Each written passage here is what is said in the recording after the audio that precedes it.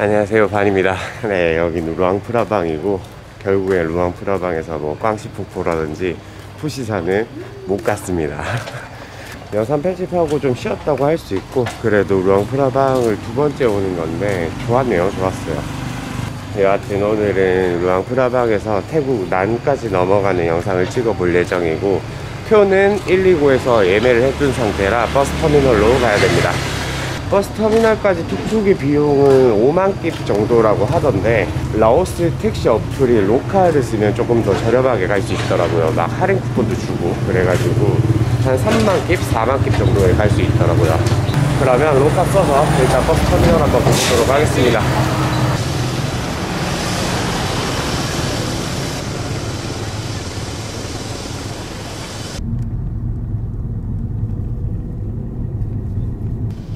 Sau bus station.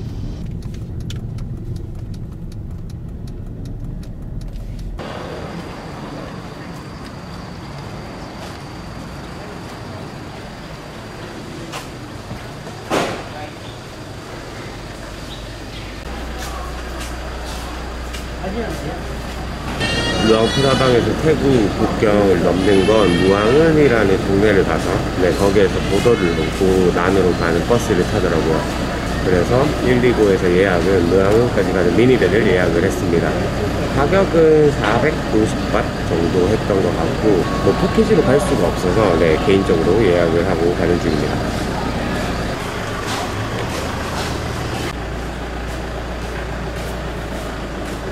무앙은까지는 3시간 반 걸리고, 가면서 시간 날 때마다 영상 찍어 보도록 하겠습니다.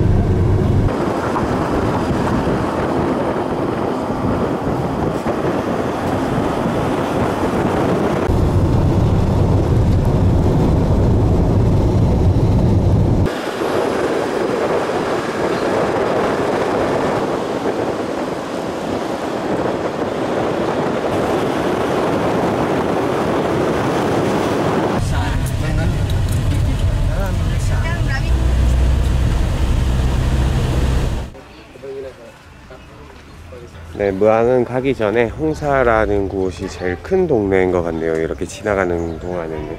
그래서 여기에서 밥을 먹고 간다고 합니다. 3시간 반이 이미 지났는데 시간이 조금 더 걸릴 것 같습니다. 일단 밥 먹고 출발을 해보도록 할게요. 밥 다 먹고 나왔습니다. 이제 무앙은까지 한 30km 남았는데 금방 1시간 이내로 가지 않을까 싶네요. 도착하면 몇 시인지 알려드리도록 하겠습니다. 치앙라이 쪽 국경을 가실 분들이라면 보케오, 그러니까 횟사이까지 가시면 되는데, 이게 슬로우 보트를 타고 가면 1박 2일이 걸리고, 그 다음에 미니밴을 타면 12시간인가 걸리는 걸로 알고 있습니다. 팍뱅이라는 곳에서 하루 자고 가야 된다고 하던데, 저도 난 갈 때 그렇게도 갈 수 있었는데 그쪽이 더 비싸더라고요. 팍뱅까지 슬로우 보트가 30만 깁이었으니까 2만원이 넘는 가격이라 이렇게 오는 게 저렴하더라고요. 그러면 다른 사람 밥 먹는 거 기다렸다가 무앙 가보도록 하겠습니다.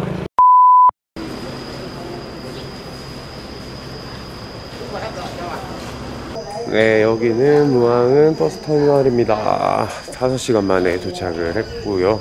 여기에 아무것도 없습니다. 거의 대자연 같은 느낌이고, 여기에서 5km 정도 가야지 보던데, 아주머니께 여쭤보니까 기다렸다가 버스가 오면 타고 가면 된다고 합니다. 근데 버스 비용을 아주머님도 몰라가지고 일단 와봐야 할 것 같고, 짐을 메고 도보로 4km 넘게 가기에는 조금 빡센 감이 있기 때문에 일단 기다려보고 있는 중입니다. 기다렸다가 버스 오면 포도 쪽으로 가서 난 국경 넘어보도록 할게요.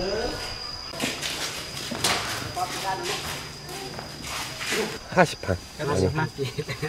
네, 그 포도까지 가는 미니밴이 한 명당 만킵이네요, 만킵.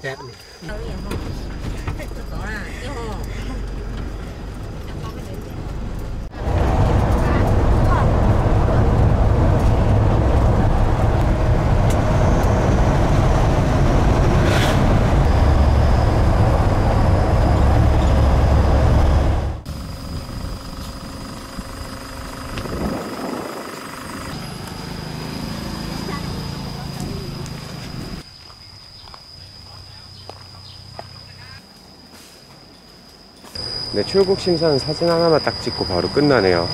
이제 타이 입국 심사를 받아야 되는데 여기서 하는지 넘어가서 하는지를 몰라가지고 이쪽에 한번 물어보고 가도록 하겠습니다. 라오스 출국 심사 마치고 1km를 가야지 태국 입국 심사대가 나온다고 합니다. 그래서 여기 툭툭이를 운행하고 있는데 지금 가진 끼비 별로 없어서 한번 여쭤보도록 할게요. 타오다이나 싸우밭 싸우밭 깁 타오다이 깁 10판 깁 10판 툭툭이 비용은 20밭 아니면 만깁인데 제가 5,000깁이 남아있어가지고 5,000깁 안되냐 그랬더니 안되네요. 이게 깁을 남겨놓기가 애매해가지고 다 써버리고 싶었는데 그게 안된다고 합니다. 그럼 가가지고 입국심사 받아보도록 하겠습니다.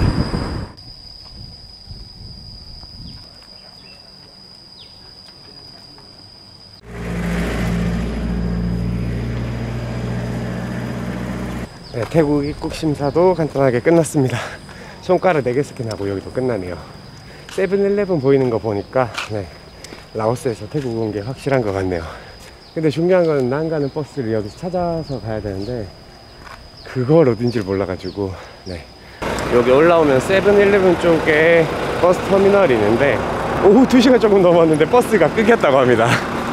네, 오늘 계획했던 것처럼 라오스에서 태국은 넘어왔지만 난 가는 버스가 없습니다. 진짜로 가고 싶으면 프라이빗으로 가야 되고 2,000바트이라고 하네요. 아침에 있는 버스는 지금 날짜 기준으로 133바트이라고 합니다. 뭐 점심때도 한 대인가 있다고 하는 것 같은데 그건 500바트? 뭐 이렇게 이야기 하시는 것 같더라고요. 제가 잘 못 알아들어서. 네. 그래서 아침 10시 반차를 타면 133바트에 난까지 갈 수 있다고 하네요. 네, 오늘 영상은 난 도착하는 거 말고 여기에서 마치고 다음 영상에서 난 놀러 가는 거 영상을 찍어 보도록 하겠습니다. 사람들 좀 기다려 보고 그 다음에 만약에 난 가시는 분들이 계시면 쉐어해서 성태우나 아니면 미니밴 이런 거 타고 난으로 가면 될 것 같습니다. 하여튼 네, 잘 해서 난으로 가보도록 할게요.